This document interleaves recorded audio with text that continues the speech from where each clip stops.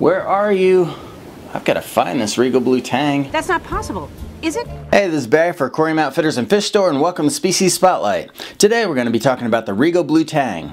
The Regal Blue Tang can be found in Fiji, Indonesia, the Solomon Islands, all the way over as far as Maldives. Among other names, they're also known as the Blue Tang, Pacific Blue Tang, Pallet Surgeonfish, and thanks to Disney, known by children everywhere as Dory. This is a beautiful fish that adds a rich blue and yellow color to the aquarium. Though this fish appreciates having a lot of live rock to swim through and hide in an aquarium, they're really active and they love to swim all around the tank, so they need plenty of swimming room in order to stay healthy. They can normally be housed with other types of fish without too much trouble, but they can, however, be aggressive to other tanks, especially ones of the same body type. Many aquarists have had luck keeping multiple specimens in larger tanks.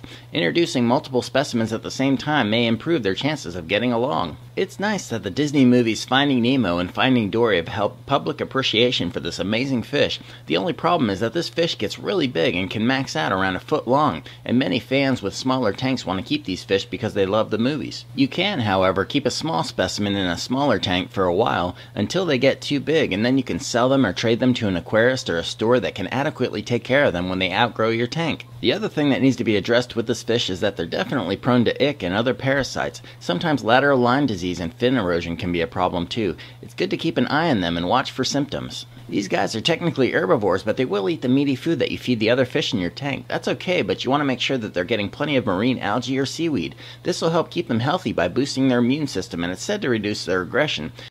The recommended tank size for the full-grown Regal Blue Tang is 180 gallons. Okay, so let's go over our checklist. This is a moderate care level fish that can be semi-aggressive. They're good in both fish-only systems and in reefs. So what's your experience with the Regal Blue Tang? Comment below. And as always, thanks for watching. We'll see you next time.